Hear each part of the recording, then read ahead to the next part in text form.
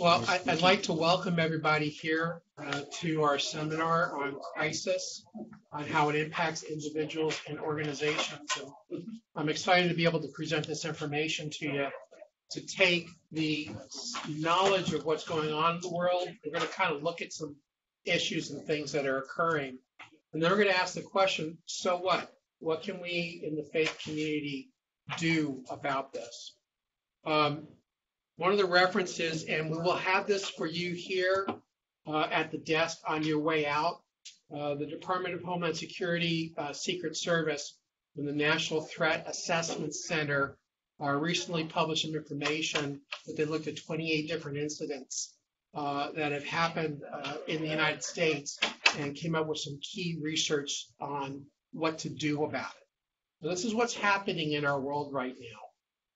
Crisis is happening all around us. We have things like terrorism, mental health issues, workplace violence, domestic violence issues, school-based violence. I mean, it's just every day. There's not a day that you can't turn on the news and not see something happen. As a matter of fact, wasn't there, somebody just told me, because I've been buried all day, didn't something just happen today? YouTube had a active shooter. Looked like a domestic. Not a terrorist, I think.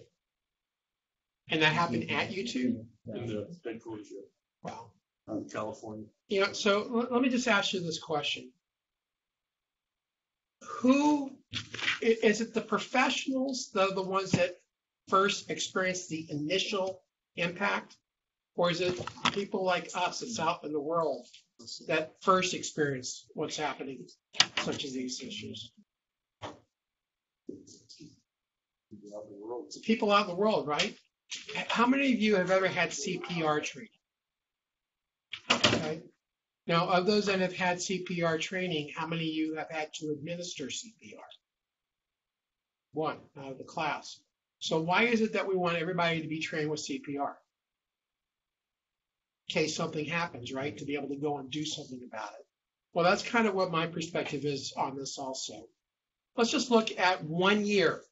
Last year, on April 10th, there was a 53-year-old husband of a special education teacher who entered his estranged wife's classroom at elementary school, fired 10 shots, killing his wife and an 8-year-old student. He also injured a 9-year-old student before killing himself. That's April 10th. All of these, by the way, had something to do with school-based incidents. On May 1st, a 21-year-old student fatally stabbed one student and injured three others on a university campus. And after his arrest, he claimed to be experiencing auditory hallucinations. On August 28th, a 16-year-old gunman who had planned to attack his school after being suspended opened fire at the public library instead, fatally shooting 2 and injuring 4. After his arrest, he claimed he was upset that he was not liked at school and was generally angry. September 13th, a 15-year-old gunman killed one student and injured 3 others at high school, from which he had been suspended over concerning notes he gave friends. After his arrest, he claimed his attack was to teach others a lesson about the consequences of bullying. On November 14th, after killing his wife the previous day, a 43-year-old gunman shot his neighbors, then fired at random persons on his way to an elementary school, possibly searching for his neighbor's son. While the school was on lockdown, the gunman fired shots that penetrated the outer walls, injuring some. The attacker was ultimately killed by law enforcement. All told, he shot and wounded at least 10, killed 5, including 2 of his neighbors and his wife. On December 7th, a 21-year-old former student who dropped out twice entered his former high school and killed 2 students, then killed himself. He may have been suicidal. So let me ask you a question. What can the church, people of faith, do about issues like that? What do you think most people would say? Pray. What else? Counsel. Provide support and encouragement. Provide support and encouragement after the fact, right? Well, if let's look at these 6 or 7 different instances. Could there have been something that we could have done before these incidents occurred? Preventatively, right? Doesn't the scripture say that we have everything we need unto life and godliness? Doesn't it have all the answers for every issue that we ever face in our lifetime? Aren't we supposed to be salt, preservative?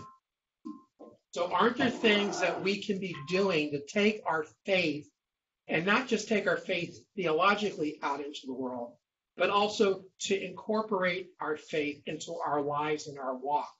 Because ministry isn't some time or some place for us to go to do ministry. Ministry is where we are at all times. You know, we have some former military here.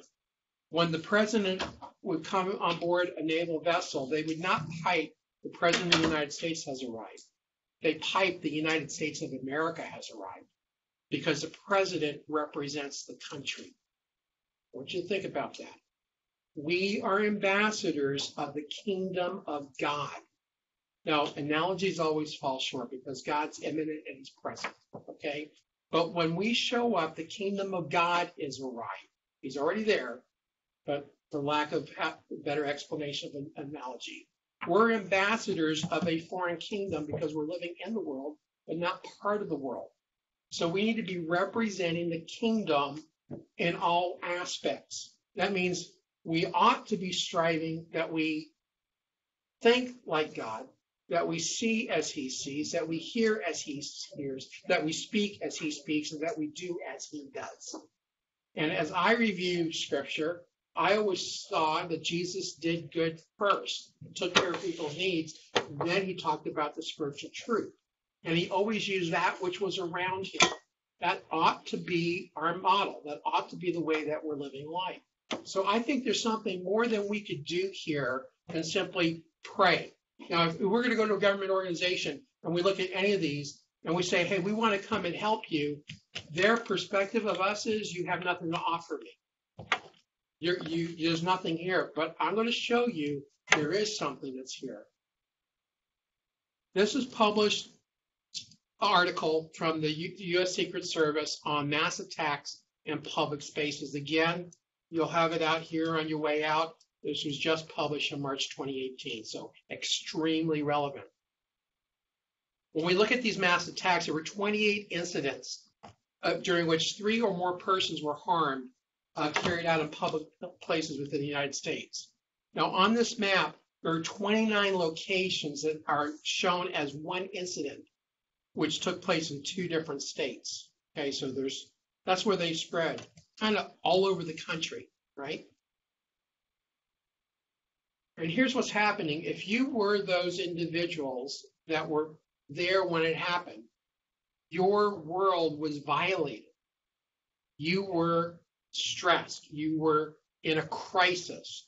That crisis may have become a critical incident. I'm going to explain a little bit about that at the end here.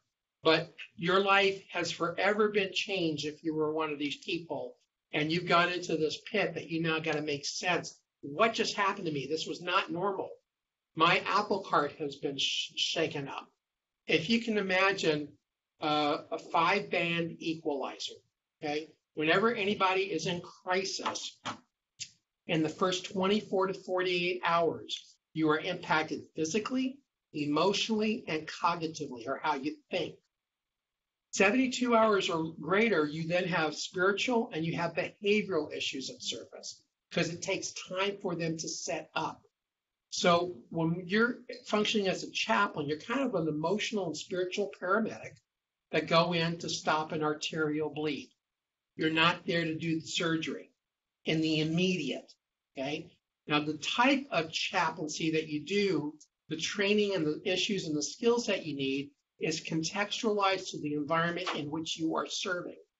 So if I'm a law enforcement patrol chaplain, or if I'm a coroner chaplain, or I'm a district attorney chaplain, or probation, or if I'm hospital, or if I'm hospice, or if I'm any other of the myriad types of chaplains, each environment that I serve in dictates the issues that will arise in that context. And the issues that arise and how they arise dictates what types of skills that I need to deal with those issues. So let's bring it back into the sacred realm for a second. Y'all are familiar with missions, right? And sending out missionaries. Okay. Don't we have our missionaries before they're sent contextualize themselves to the people group that they want to serve? Don't they have to learn the culture? Do they have to learn the language? Okay. Do they have to learn the do's and don'ts? Well, I'm going to propose to you that we're missionaries where we are, not necessarily going to another country. So a chaplain has been invited into an organization to fulfill its mission. So if I'm in a law enforcement realm, I have to learn their language. Do they have their own language? Do they have their own culture? Do the issues that I face in a patrol vehicle, will I ever face those issues if I'm in a hospice? No. So if I'm going to be there, doesn't it make sense I need to understand how to operate in that environment? Well, does our faith go across all of those environments? Absolutely. But are you equipped with the secular skill set to be in that environment? That's what came to me. I was a pastor for a number of years in Orange County, California. And we started sending people out for disaster-based chaplaincy. That's what we first got involved with. And I started realizing, because of my background, that the people we were sending from the church, although well-meaning, they weren't equipped necessarily to be in that environment. It's a hazmat situation. You got biological waste. You have the potential for bloodborne pathogens. So how do you deal with hazardous materials? How do you decontaminate?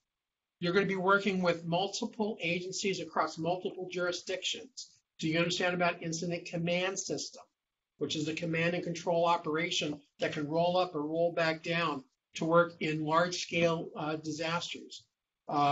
It's things like that. But if I'm inside a hospital, I got to understand the clinical operations of a hospital. I need to understand about patient care or palliative care. I need to understand about precautions as well inside the hospital, because not just to keep the person healthy, but also to keep yourself healthy. But do I need that if I'm in probation and I'm working with the staff of those that are overseeing those that are incarcerated? I don't need it. So when I started investigating all the programs that were out there, everybody was saying that you need to take our chaplain program because ours is the best. Okay, well, you may be very well the best, very well for what context of service. It's not a one-size-fits-all. However, there are some core foundational fundamental concepts in chaplaincy that are horizontal across all chaplaincies. That became a course called Practical Chaplaincy. It's 48 hours. Then you have to contextualize. You're either first responder or you're community-based. And there's verticals in each one of those. And each vertical is another 40 hours of training for that vertical. And then you have issues that are common, like depression, anxiety, panic attack, substance use, schizophrenia, bipolar disorder, mood disorders. There's certain things that you'll come across. So you need to understand the issues. And now that you understand the issues, you need to be equipped. What do you do about those issues?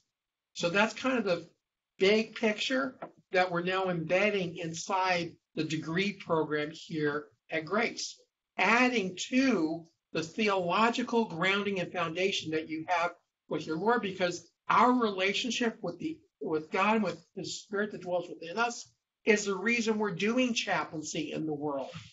And it ought to be predicated that we develop our relationship, which I'm so excited to hear about what Dr. Norris is doing with the discipleship and mentoring program, because we need to be strengthening our relationship, our intimate personal relationship with the living God, because that's who empowers us and is calling us out into the world.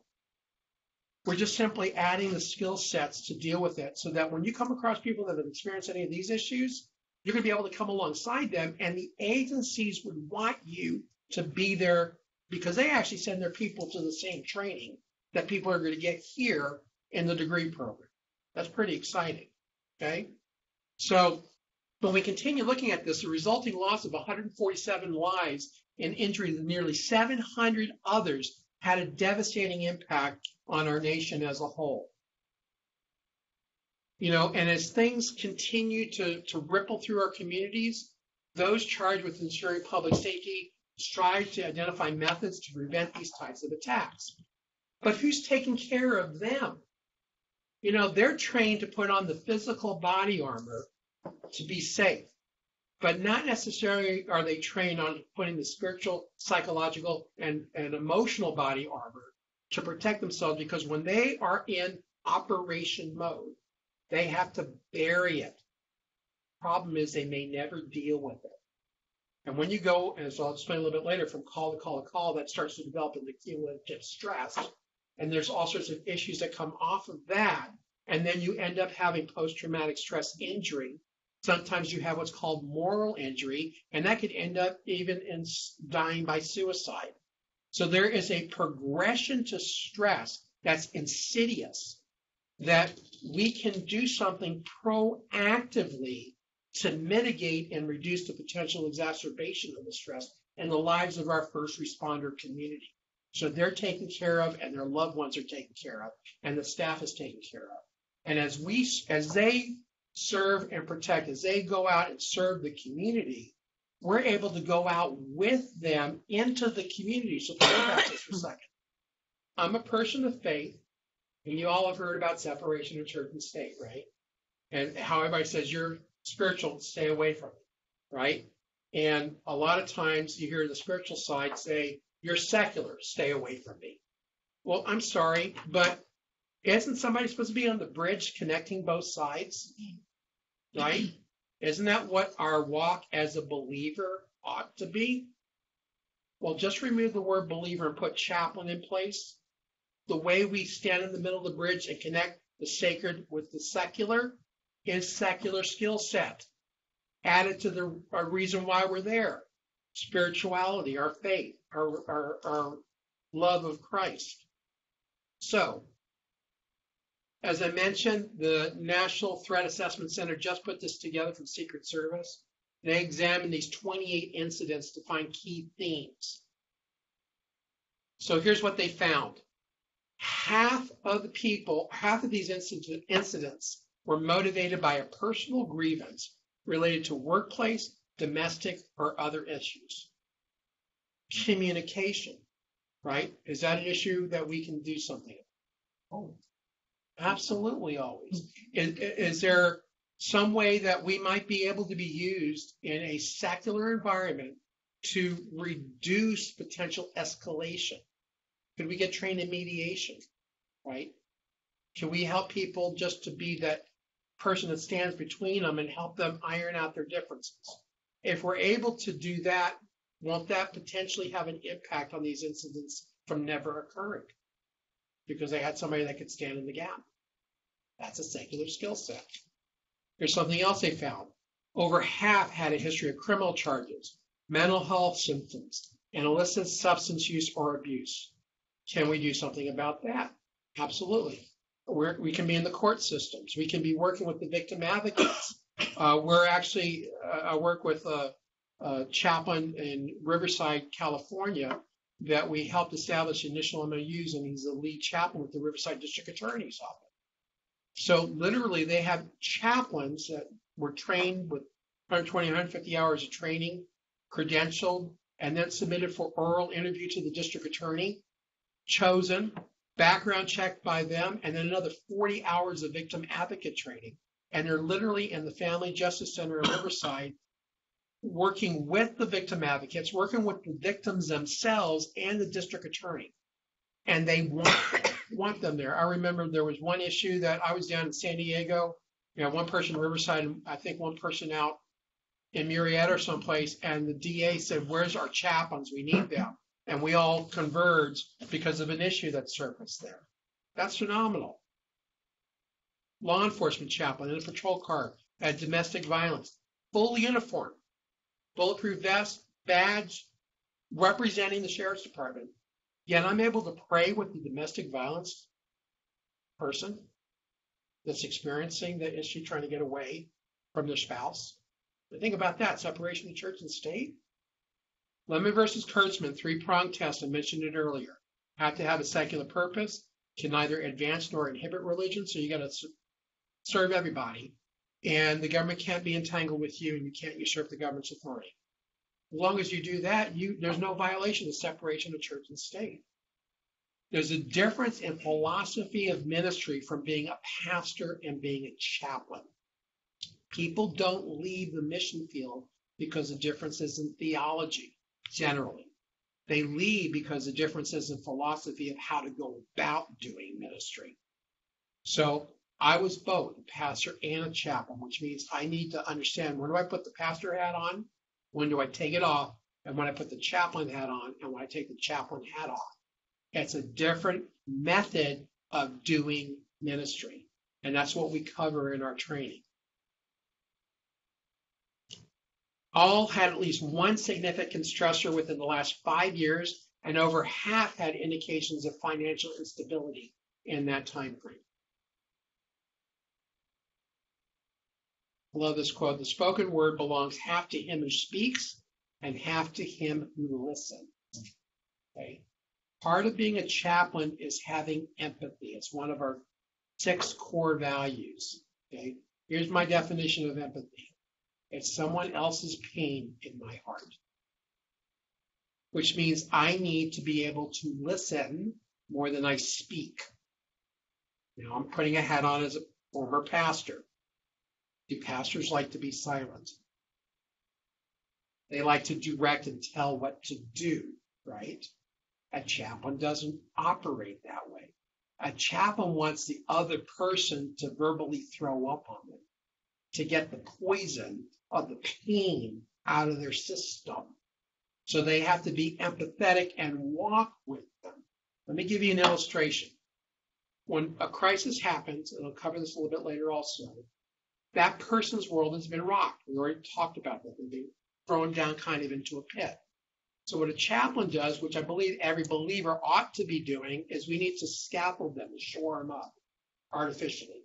The scaffold are the interventions that you learn in being a chaplain. Everything inside here is a pit of chaos, it's crisis. Okay?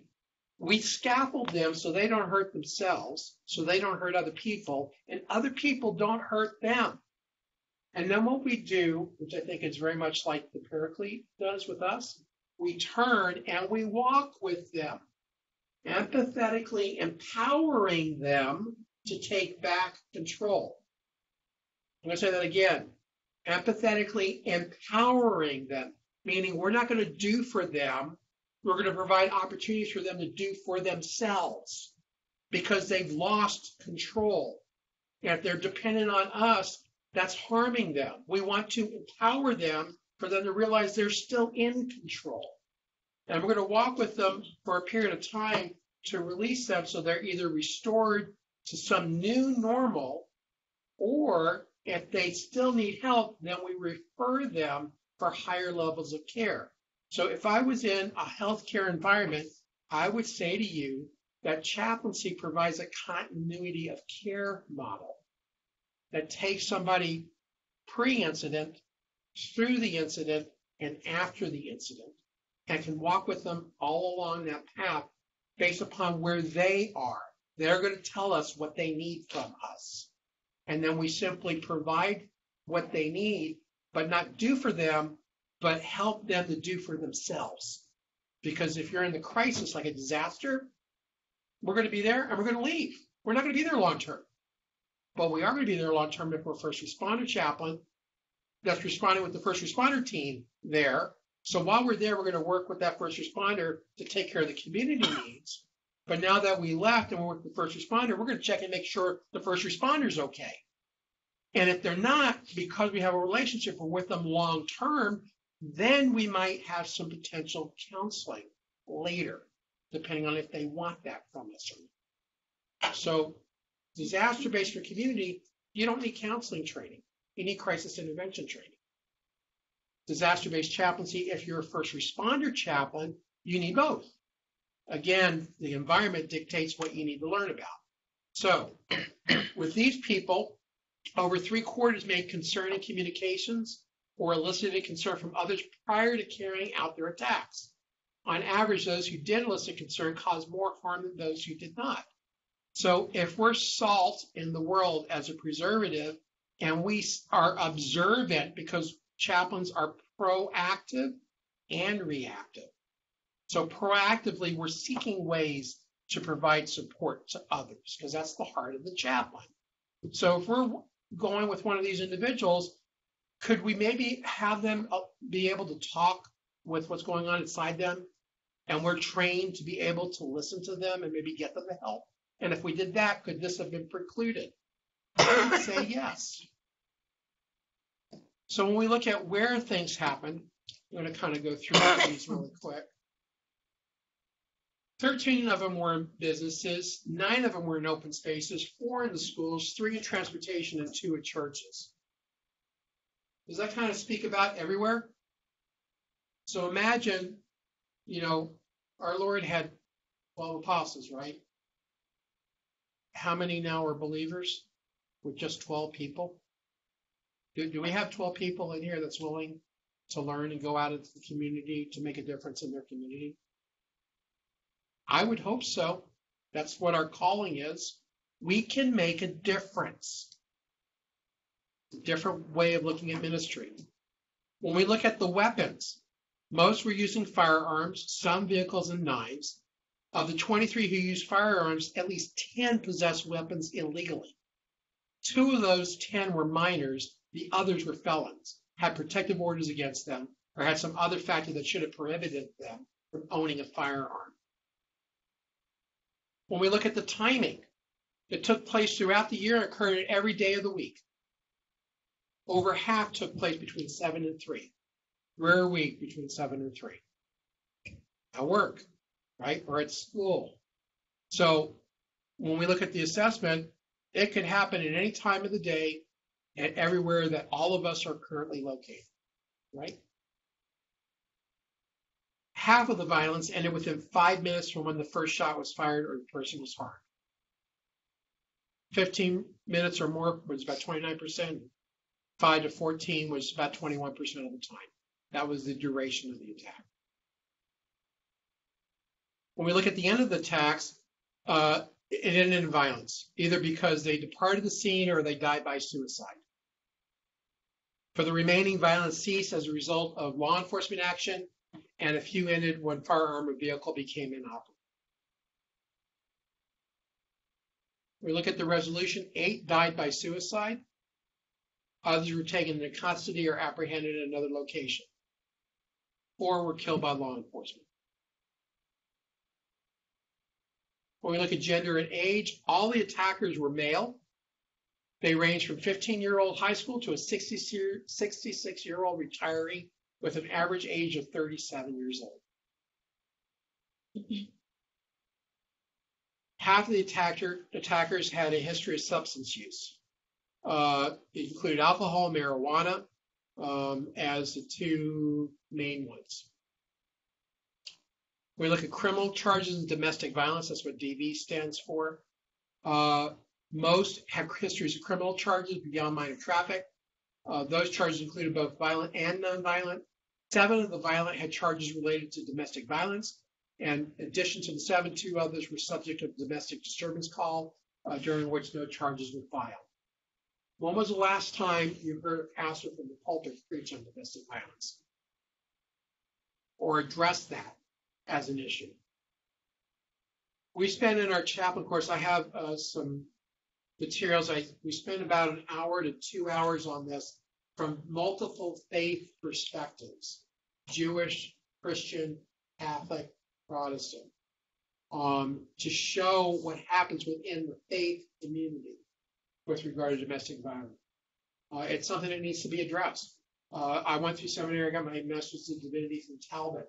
They never told me how to do a temporary restraining order, or even what that was.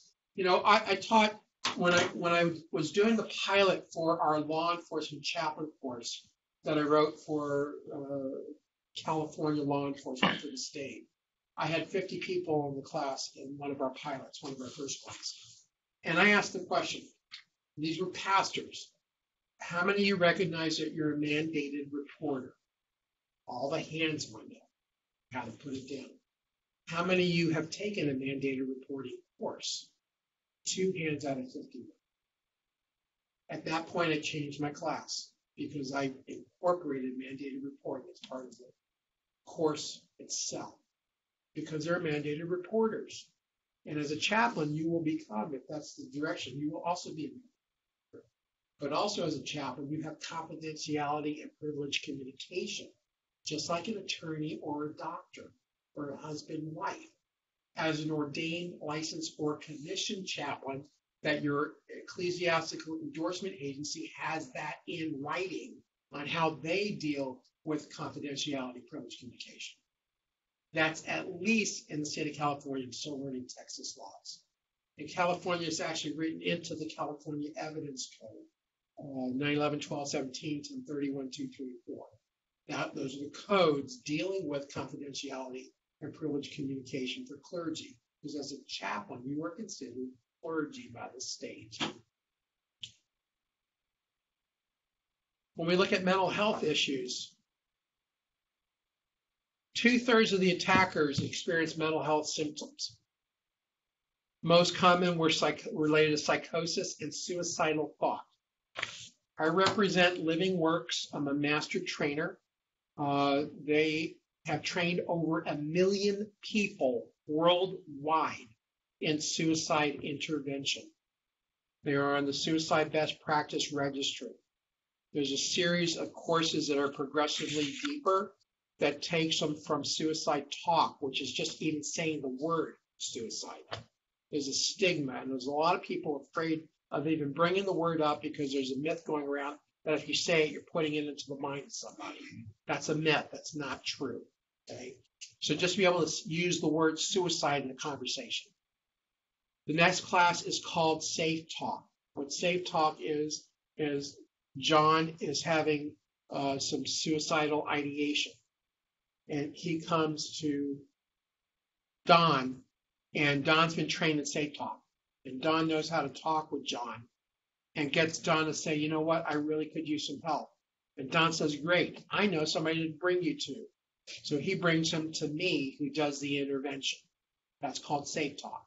All that is connecting another individual with the care that they need. Applied suicide intervention, and the first class is, we can actually do that online. It's like an hour and a half. Safe Talk is 3 to 4 hours.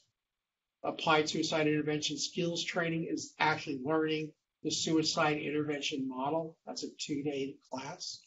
And then there's a class after that called Suicide to Hope, which is the case management of individuals after they have attempted suicide. So there's a whole progression through all that. And I represent all of that except for the case management, simply because I haven't taken the training yet, but I will. So these issues for psychosis and other what would generally be talked about as psychiatric issues. When somebody is depressed, does the scripture talk about depression? Was King David depressed? Yes. Yeah. Absolutely.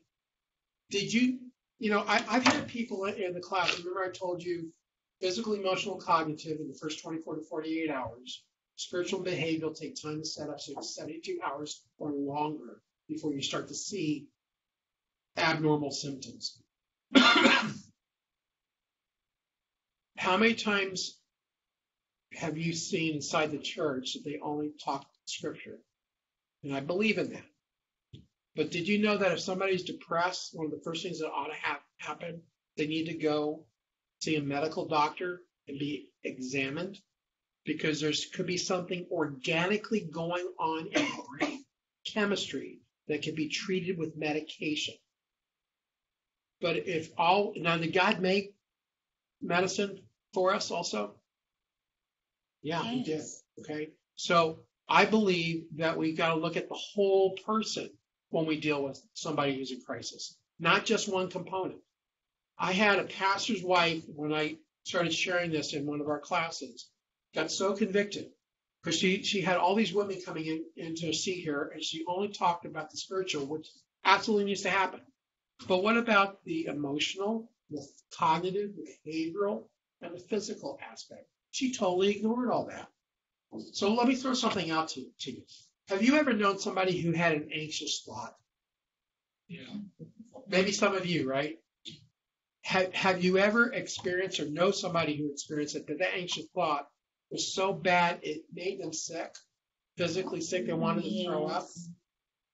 Did that change maybe their perception of how they were thinking about issues because they were getting so overwhelmed? Did that in turn change their behavior? I guarantee you there's a spiritual component there as well. Now, no man is an island. I'll share this a little bit later. But when one individual is compromised because of a crisis, every relationship that's attached to them is also compromised. I call it relational trauma. I'll explain that to you a little bit later. So not only do we need to holistically treat the whole person in the way that God created us, but we ought to also look at all the relationships that's attached to that person, because they're also compromised and they need help. Can one person do it all? No. But can 12 men change the world for the sake of the gospel? Yeah. So why not take what we're learning here out into the world and add to what we're already doing in our ministry another aspect or level and go someplace that generally we're not allowed in? When was the last time you heard a pastor get called by the police to go to a domestic violence scene? Yet I'm in the patrol car with the officer and the deputy arriving on, getting the call to go to the scene. I go places as a chaplain I never was able to ever enter into as a pastor. There's a whole opportunity that's being missed. And I'm saying, no longer. My time here coming to Grace literally is an answer of over a decade prayer. Because every single time I've met anybody attached to a seminary or a Bible college, I have told them, you have got to teach chaplaincy there so people leave here understanding it and know how to use it so they can make a difference. They talked about having a stressor in the last 5 years that led up to the attack. So let's look at them. Family, romantic relationships, engagement, divorces, breakups, all of these types of things, family and romantic relationships, some form of a stress may have occurred. Now, do you guys know anybody who has any of these potential issues going on in their family right now? Can I just see a show of hands? Keep your hands up. Look around the room. These are 5 stressors, evidence-based research over what happened this last year on 28 mass casualty incidents. And everybody in this room raised their hand to one of these stressors. Let's look at the next one. Personal issues. Do you know anybody who has unstable living conditions, physical illness, or other disorders? Can I see a show of hands? Look around the room. How about work or school? How about, somebody who's been fired or suspended? Grievances? Being bullied, disrespected? Real or perceived gossip? How about this one? Contact with law enforcement. You may or may not have that one. But 4 out of 5? This is what's happening in the world. So just put this into context with where you live and you work. How would you feel if you were one of those people and you knew there was an opportunity that somebody else could have come alongside to have helped empathetically walk with them, empower them to get back control? Because the issues that they're facing in life have put them into this pit. We can make a difference. That's my point. So, are you like me when you see this? Are you kind of overwhelmed? Perhaps now. You may have had some prior exposure that makes you less overwhelmed about this. You may have a high degree of resiliency. So because you've experienced, you're able to bounce back. You may have had an instance that the dosage or the dose relationship, that it wasn't somebody close to you, but somebody that you don't know that it was an acquaintance, because if it was somebody that was close to you, it'd have a bigger impact than somebody that was an acquaintance. All of those kind of make up how you would respond, and each person is unique. Another reason why a chaplain needs to and listen so that they learn the uniqueness about the individual. So let me ask you, what if you could get grounded with solid theological training and be equipped to do something about all of this in your local community before, during, and after an incident? Would that be exciting? Yes. I think so. And that's exactly why this is a winning combination. Why the combination of Grace School of Theology and Care Force is a winning combination, because we take solid theological training and add purpose and secular skill set and focus and teach you how to take your faith and make it active in the local community through chaplaincy. That's powerful. There's not a place you can't go as a chaplain if you understand how to do chaplaincy properly. There's a lot of people that put the title on without the training. And they're the ones that give people a bad taste of chaplains and spiritual people in the workplace because they don't understand. They have good intentions, but they don't understand. So here's what came from my time as a pastor. Chaplaincy is a bridge ministry. It's the bridge between the sacred and the secular, between care and missions. So that gives us 4 quadrants to operate in. We started off in disaster-based chaplaincy, which is that bottom secular mission focused quadrant 2. Okay. I was teaching on a Wednesday night when this came to me, and I recognized all these people that were sitting listening. And I started thinking, again, I was raised Jewish, as I mentioned earlier. There's 2 blessings over the bread. There's blessings over the special occasions of the year, and there's the daily blessings of the bread. The rabbis consider it more miraculous in God's daily blessings than he does on the special occasions of the year, because of God's presence and immanence on a daily basis. And it clicked. Don't ask me why, but it just clicked. Why are we waiting for all these people were getting trained, and they were waiting for these major events like the Katrinas and the Myanmars and things like that. They were waiting for these major events to occur, but we have people that are experiencing crises every single day. They lost their job, their loved one came down with cancer, the kid's on drugs. Isn't that a crisis in that person's life? Just like the major events? So I said, well, we got all these people that have had all this additional wonderful training. Can we use them inside the church? So here's what ended up happening. If you look up at that 3rd quadrant, it says care and sacred. Don't ask me why, but I was both the care and the missions pastor at our church. Remember, that's 2 different people. We pushed the care of the body care down to the small groups. We trained all the small group leaders to take care of the care needs in their small groups.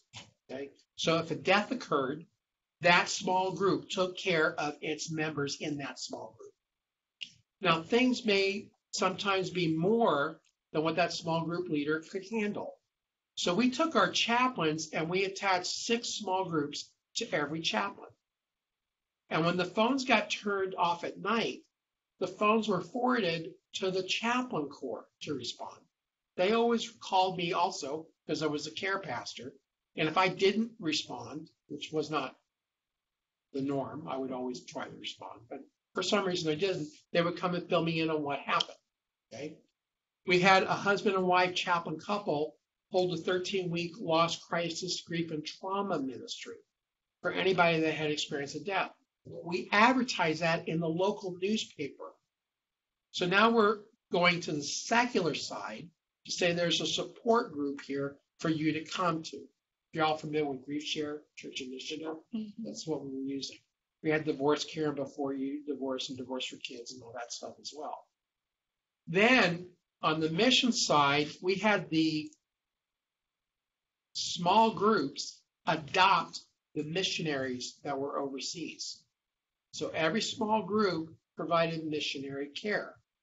As the mission pastor, I would send the chaplain for that small group with the mission team, but their role when they went was to do in-country missionary care. because who does that missionary have to talk to, right? And our chaplains were equipped to be able to deal with those issues. So when they came back, they would come to me as the mission pastor, let me know what was going on. But then they went back to the small group and explained to the small group how the small group could better support the missionary.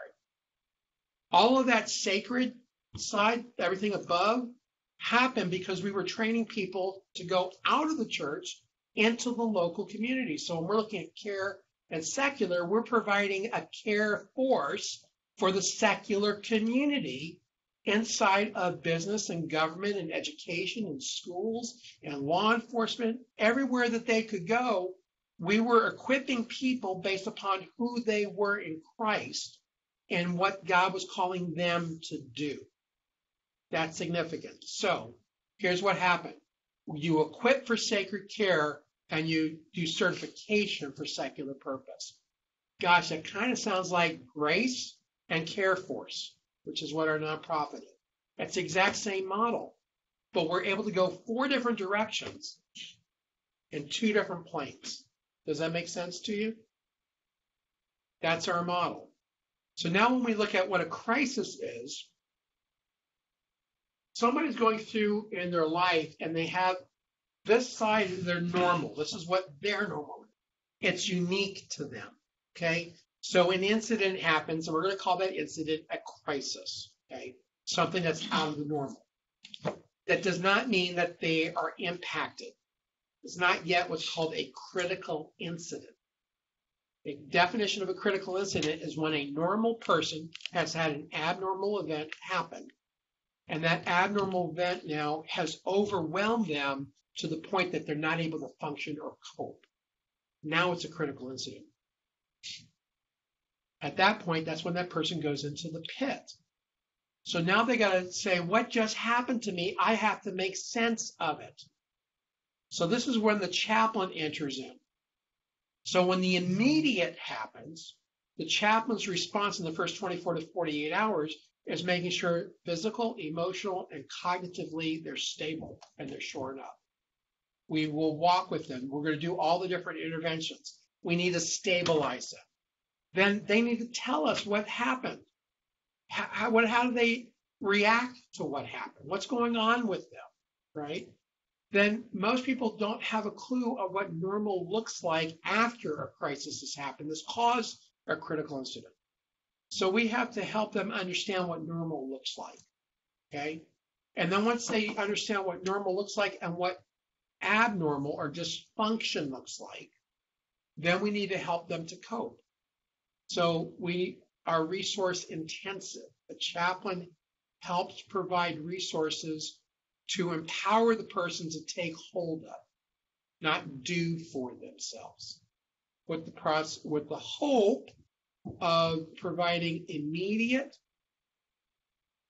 as close to the scene of the incident as possible, and an expectation of providing hope to them with simple and brief interventions. Okay? That's what crisis intervention is about. So it's a time for the individual in their uniqueness to reorganize their life around what just happened and make sense of it. It's not, as I like to put it, and coined a couple terms, it's not the time for us to therapize, and it's not the time for us to sermonize, right? That's later, if ever, okay? As the person comes out and is anything long-term, they have now learned how to incorporate the crisis into their life. So what was normal now is a new normal. So they've readjusted as a result, but sometimes they need some further assistance. This is where crisis counseling comes in. So we don't do counseling when somebody's in crisis. We do crisis intervention when they're in crisis. Counseling is later, okay? And when we do crisis intervention as a chaplain, we have to be multiculturally competent because we're providing this to all faiths while not imposing our faith on another.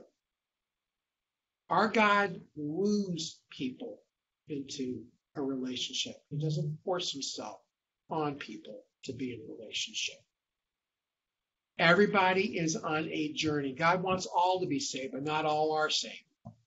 So we respect where people are, even if they have no faith. We're still going to help them because as an ambassador of the kingdom of God, we want to model as Christ would and love them into the kingdom. And we love them into the kingdom through action. Now, we may not be the person that ever sees that happening, but we certainly can be the person that God uses to water their seed. And the next time somebody else comes on, they're in crisis and understands this, they're one step closer to the possibility. Because I got news for you guys and gals. I know we all know this. We have nothing to offer anyone. And we can't save one soul. That's the Holy Spirit's job, not ours. But we certainly can be ambassadors of the kingdom of God. And as an ambassador of the country that we belong to, properly represent the country. So we don't do something that precludes someone else later coming on board with that individual and doing what God's called them to do. That's a different, not necessarily a difference in philosophy, but I'm explaining a little bit of that. So when we look at what happens if we're talking about first responders, but I'm going to tell you here, everybody in this room is a first responder. Because if you've ever experienced a crisis, what I'm about to explain to you is the biology of stress. You are going to go through what I'm talking about. I'm just using law enforcement or first responders as the example to illustrate the point. Okay, this is a common human condition. This band here is between the two things is what's normal. When you are in a crisis, you become what's called hypervigilant because you want to protect yourself. This is where fight, flight, or freeze occurs. You're getting ready to deal. The terminology is that which is causing you stress is called the stressor. Okay, so you're getting ready to deal with the stressor. Okay, now if you're a first responder, what happens is you're living your entire shift in this hypervigilant range. And you're going from one call after another, and each call has different levels of harm or potential crisis. You can go to a homicide, you can go to a bank shooting, you can go to an identity theft, right? Different levels of stress. What happens is when these individuals get off work and they go back home, your body has neurotransmitters. There's hundreds of them that jump the synapses of your neurons. One of them is called like serotonin, okay? And that communicates the dendrites between the nerve endings that allows the nerve and the muscles to function. So when you first get into a crisis, the body dumps, there's a whole bunch of neurotransmitters that dump. And you have fine motor skills, you got high cognition, good visual acuity, and good hearing. But if you're going from one call after another, at some point in time, your body doesn't have any more to give. So now the neurotransmitters are no longer being able to be produced because it hasn't had time, the body to replenish. So now you go to gross motor skills, you lose visual acuity, you become foggy brain, and your hearing goes. You follow this? So what ends up happening is when they get back home, their spouses have not been trained for the environment that they're in. And they can't share what they're involved with down here because of secondary trauma to their spouse because they're not equipped to deal with the issues. Or maybe there's a legal reason why they can't do it.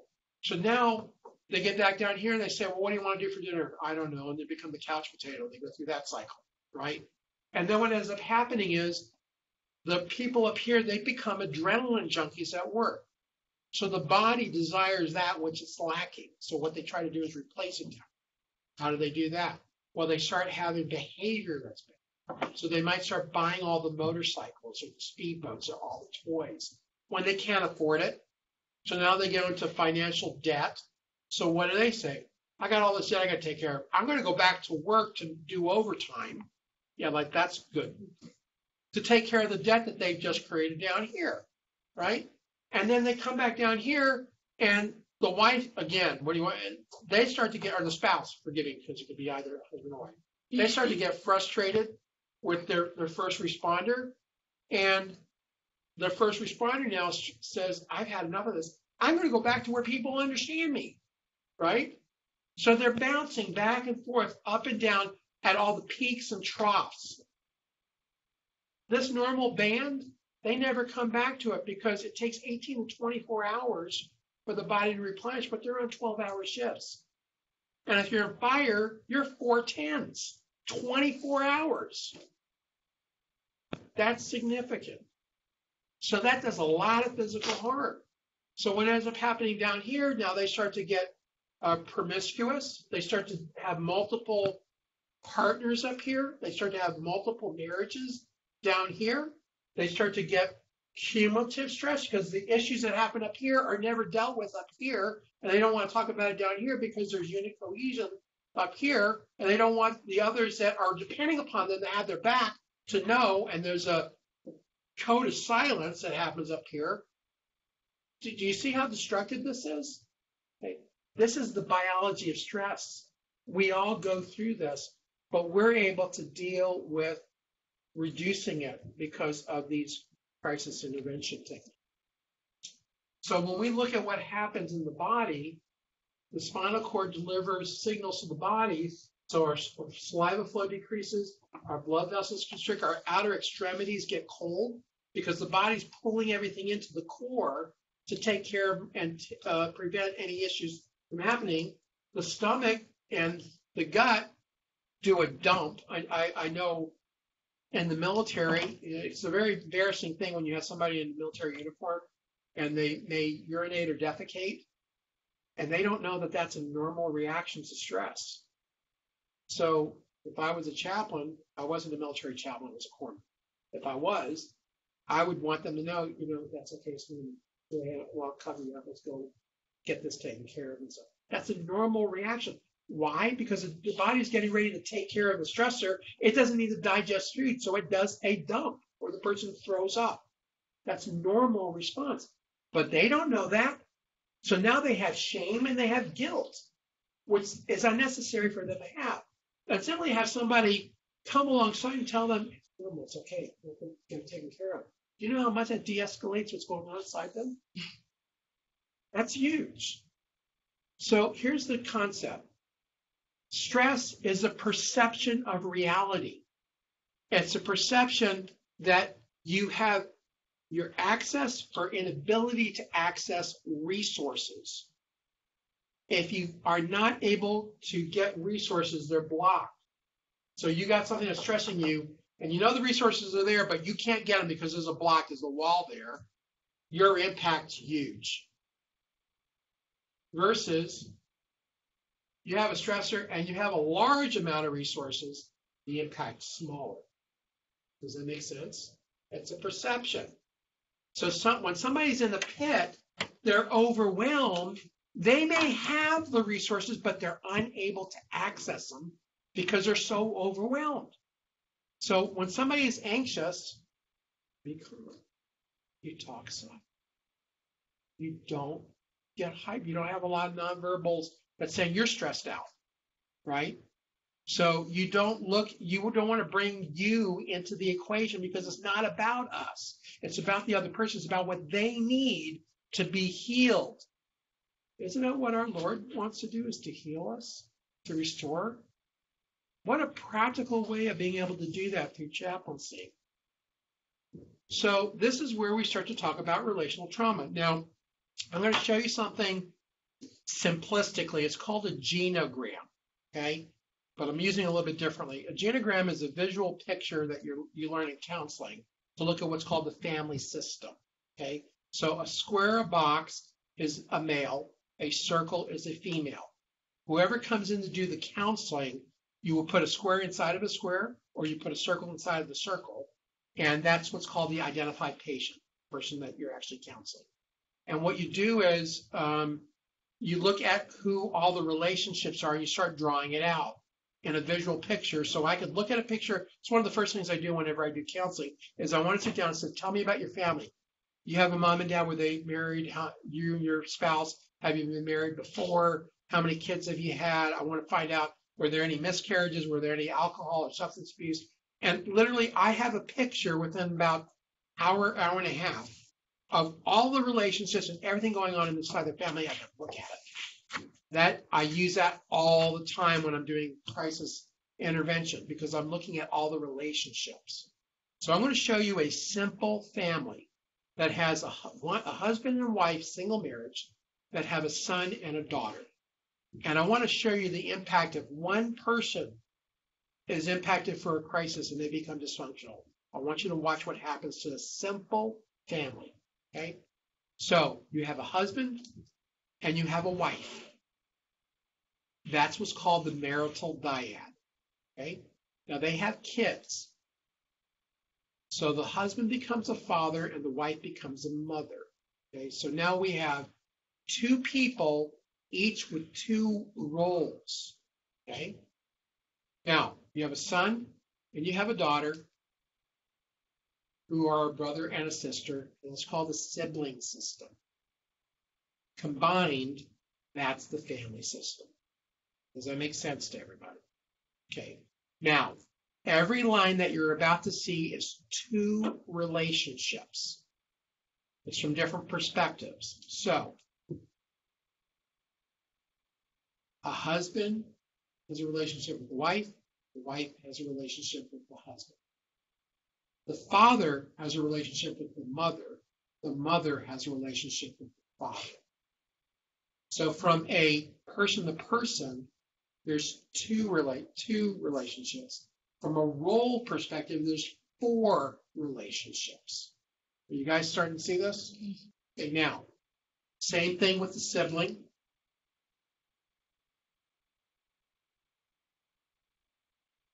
Okay, let's count the lines up. Let's say it's the husband.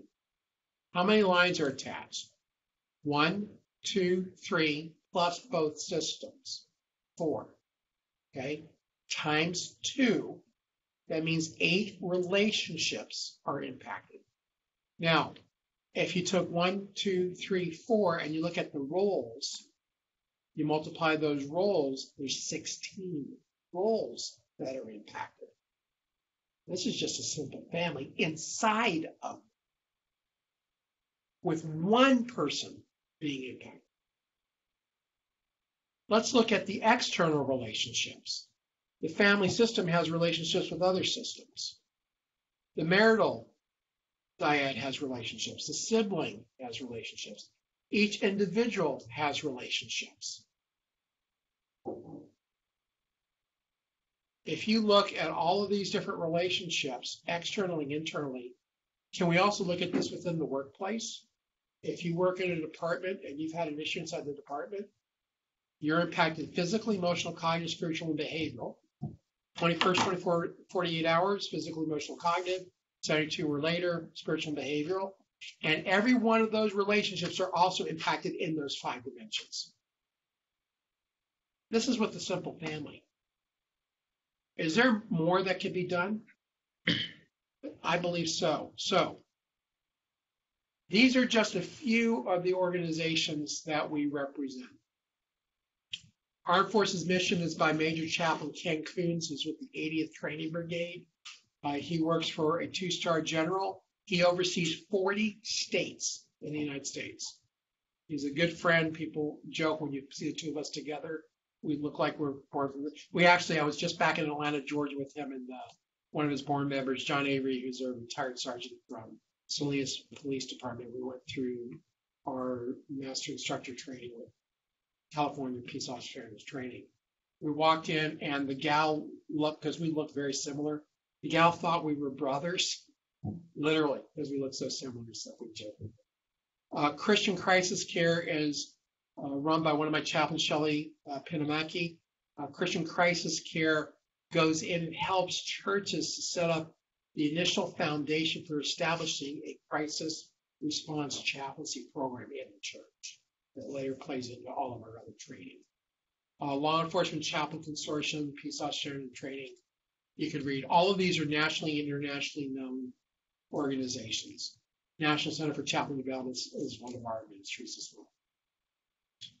These are some of the courses that we provide under CareForce, of which these courses are being embedded into the degree.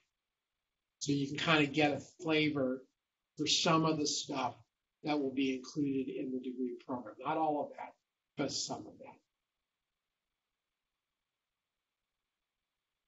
So there's more to come. So I just believe that what we have here at Grace is a winning combination. And I'm very thankful that they allowed us the opportunity to be able to partner with them. And I need to show that in this endeavor to bring this type of training into the chaplain ministry and to be able to provide a degree program that we're just so thrilled and excited about. So my presentation is done, and I'd like to open this up for questions or comments.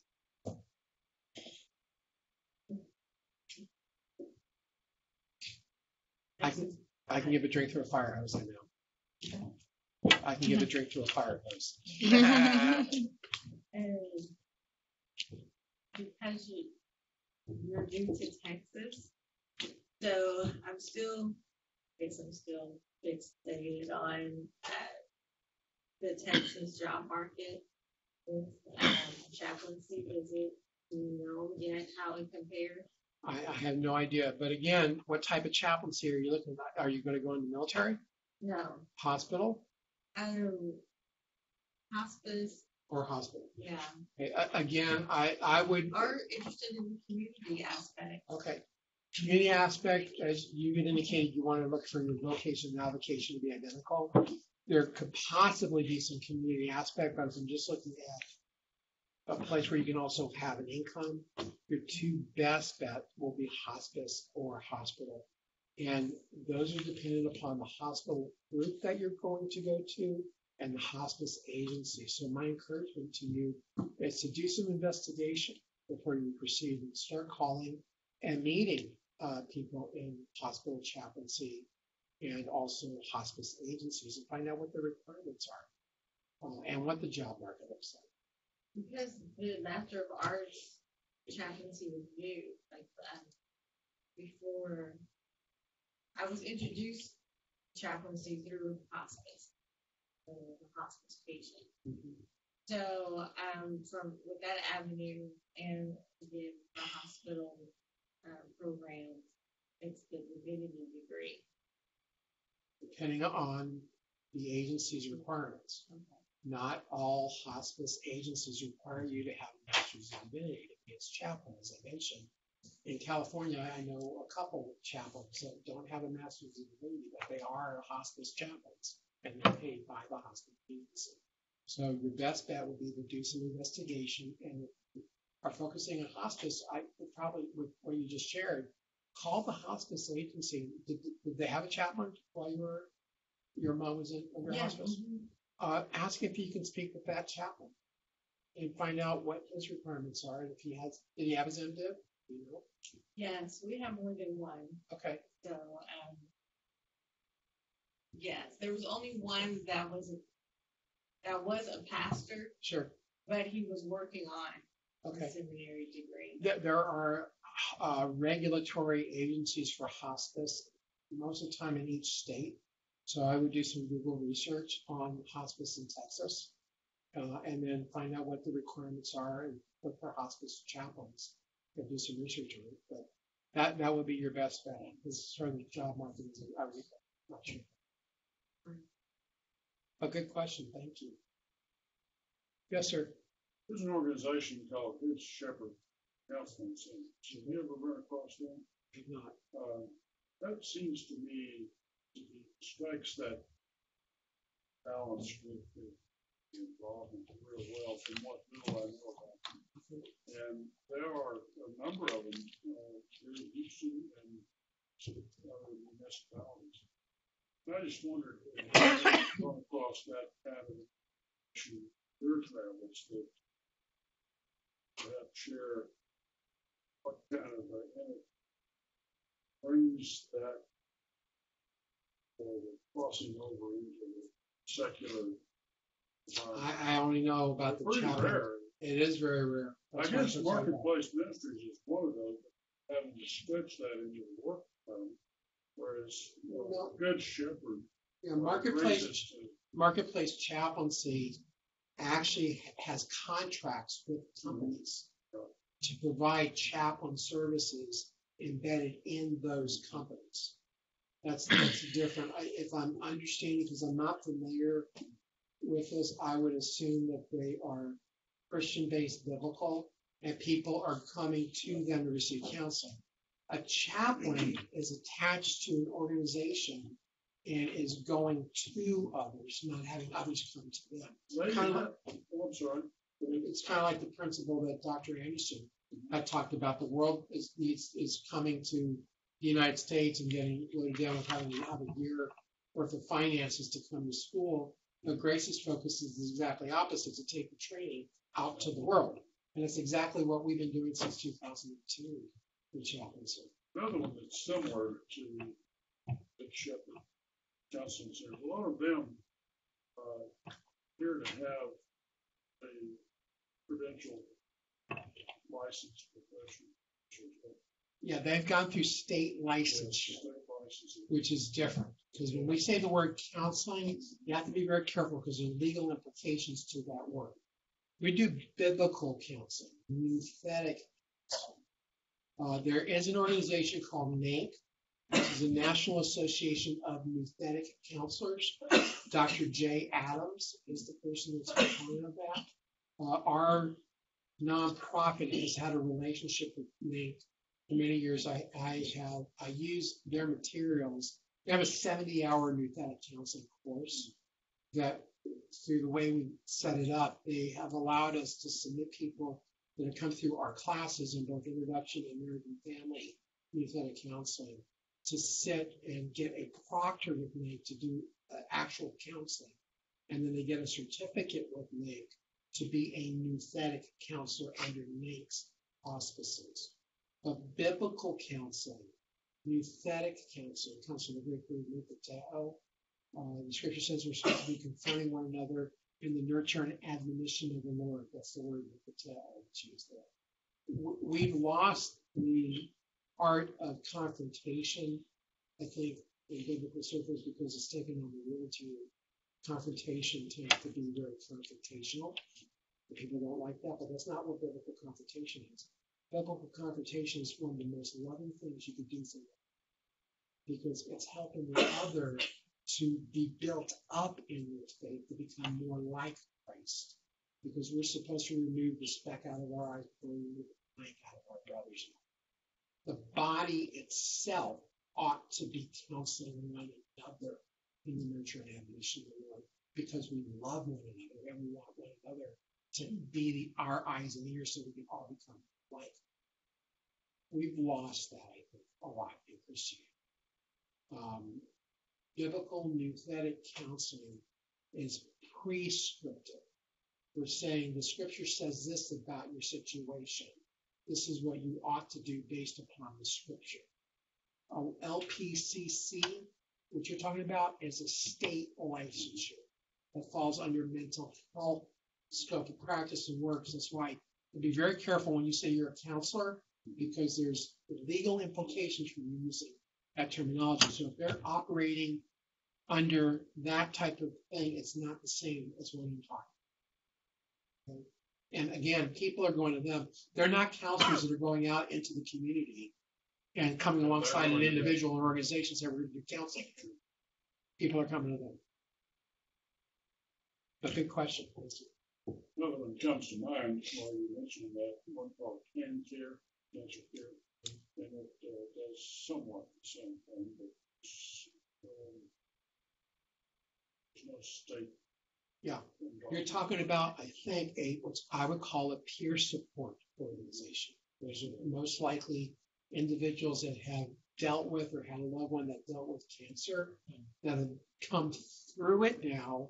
They've had some period of time for healing, and now they have what I call post-traumatic growth through the situation, and they want to do something to help others that are now experiencing the same issue, so they can talk as a peer.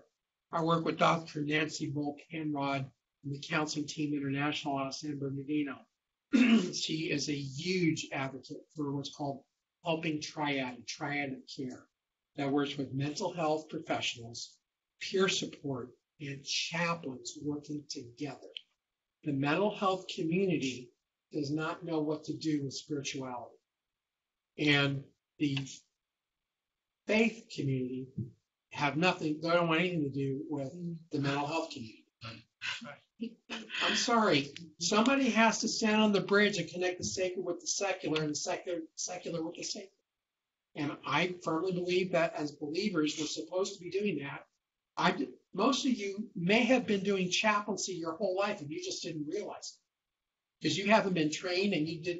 I got all sorts of alphabet soup back in the name. I could care less about it, right? But the world looks for that. That's why I have all the alphabet soup. I don't like a title. Chaplain, a believer, a person of faith. It's how we ought to be living. Our model is Christ for us that's in this room and for those that are listening. And I want to become more, I want to think like he does. I want to see as he does. I want to have the heart that he has. I want to do my actions as he does. But I'm a fallen man and I'm going to fall short of that. But if you're my brother and sister, I hope that you love me enough to point those things out to me so I can become more like him. We're supposed to be doing that. So to me, that's what the counseling is about. My wife was a breast cancer patient. She did not survive, but she did participate in the Stephen Ministry Yes. program. Is that kind of where? Well, again, it's show an example. Stephen's ministry is inside the faith community. It's not going out to the world. But I'm very familiar with Stephen's ministry. It's very much a lot of what we did at the church I was at when I talked about pastoral care. They have additional training in order to help people and care for them. So, but good questions. Do we have any other comments? Ken, can you characterize as you've been getting to know Montgomery County? Yes. What are the needs for chaplains in Montgomery County? Well, I'll tell you, I'm really excited. I'm getting involved with Montgomery County Sheriffs. I'm already involved with Houston Police Department. And in Montgomery County, we have a huge need for law enforcement chaplain. Huge need.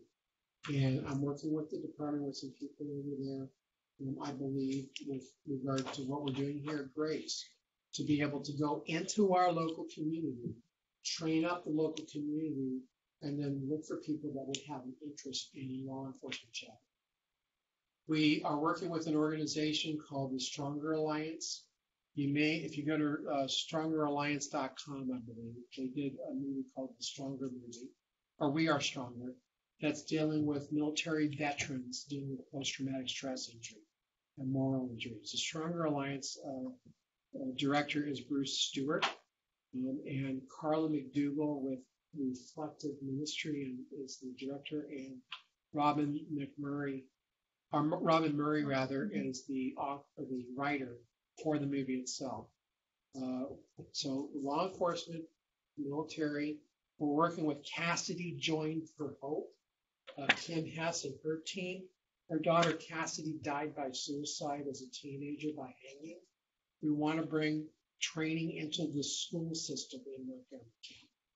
We're working with a couple other foundations and stuff to try to raise support for this training, but we want to pull all of these players together in Montgomery County and build a model that I believe is going to be a national standard. If we're going to do something for the kingdom, why not? And I want to be able to take what we're going to do as a school and with this combination between Care Force and Graceville Theology to build a model that we can take throughout Texas and into the rest of the nation. What does the scripture say? You start in Jerusalem, then you go to Samaria, then the outermost parts of the world. Well, unfortunately, my Samaria has been I joke, I have one time zone. It goes from the East Coast to the West Coast. Literally, we got about 70 chaplains out of there that are embedded in the community, like I'm describing. We've got chaplains out in California, now here in Texas. We want to build it out here in Texas. It's easier for me to go to both coasts in the middle. So I'm a happy camper. But we covet your prayers. And really want to encourage you. All the courses that our nonprofit does, by the way, we take it all over the country.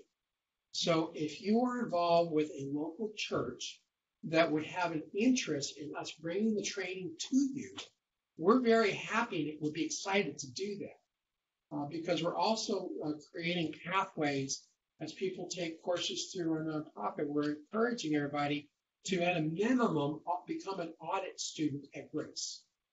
If you decide that you want to, because that's the lowest barrier of entry, it's the easiest way of getting interest. If you want to go on and get a degree, then you simply have to convert later.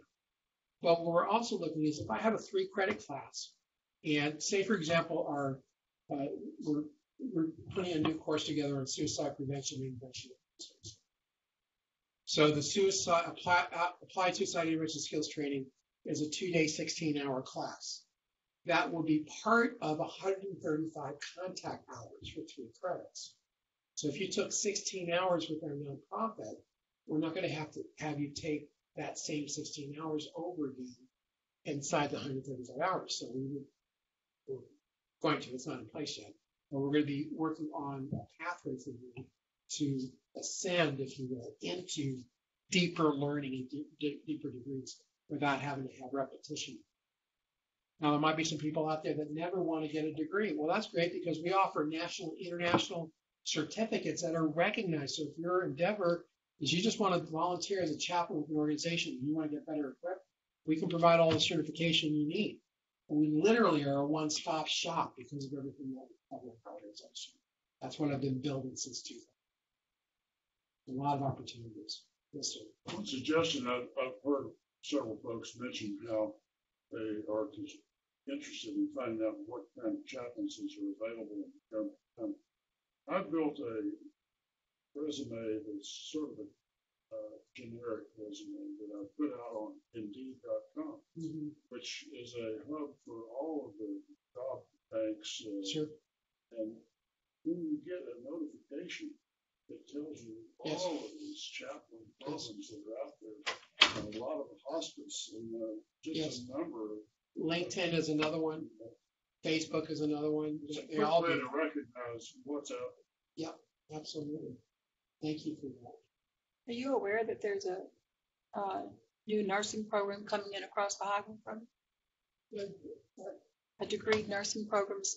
Well, I don't know if they have RN programs here yet. Okay. I know they have some LVN programs, but I just saw I think it was the Impact magazine, the last one we got, that one of the schools that has a campus somewhere else is moving their whole campus here for registered nurses. Wow. So that they can use, now that we have 5 hospitals, they can do pediatrics and med surge and everything right here. Right. So they're moving here. That might be a golden opportunity for the school to link in. That would be great. Because as a registered nurse, I can tell you, I could have used this all my career. Is everybody you dealing with it's a crisis. Yeah. Well, I mean, think about it from the nursing staff. If I was in a NICU, a neonatal intensive care unit, and I had a baby death, oh my word, and you're the staff working with the baby. Can you imagine? That's huge. I did part of my background is I have a degree in laboratory history and science technology.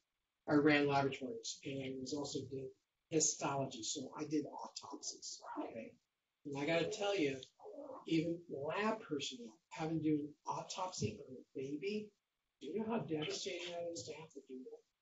Think about the law enforcement community that has to go out to a SIDS death, or the fire EMS that have to respond, and have to walk into that situation with the family having to deal with the death of a baby. That destroys anybody walking in. Now, to think about a chaplain that has maybe had some prior exposure, that understands what those people are going through, even though they don't understand what they're going through, be able to come alongside them and simply love them, allow them to emote, be willing to let them verbally throw up on you to get that poison out.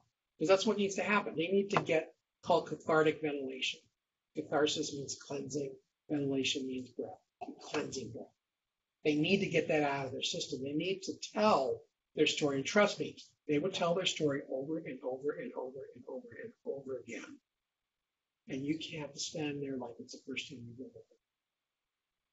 Because that's what they need. That's a normal thing. I remember I was teaching at our church, and I had somebody come and say, "You need to get over to this house." And it was a husband and wife from our church. He happened to be retired law enforcement, but he was also part of our chaplaincy.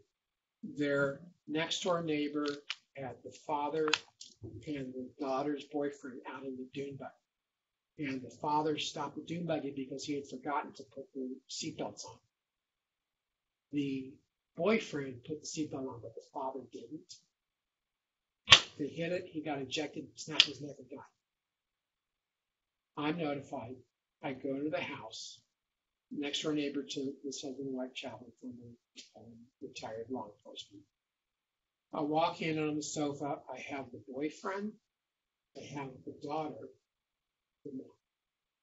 The boyfriend, the daughter has what's called a 1,000-mile stare. She's physically present, but mentally wasn't there. She didn't even recognize anybody was in there. And she glanced up and she had just seen her father. She glanced up, saw me, and she recognized I was present. And she looked at me and says, I can't remember what dad looks like.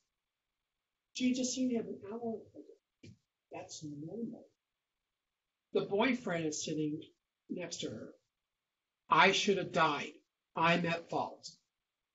But that's survivor guilt and false guilt.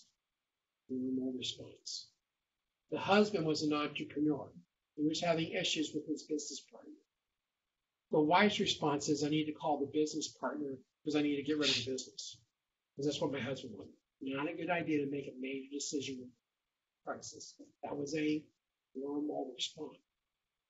But if you didn't know any of that and you walked in, how would you, well, let me sit down here and pray with you, right? They hadn't eaten. Their next door neighbor went out and got a case of Ensure, right? To make sure they got some protein. They said, we're going to stay with them. We're going to be able to minister to them, to take care of them.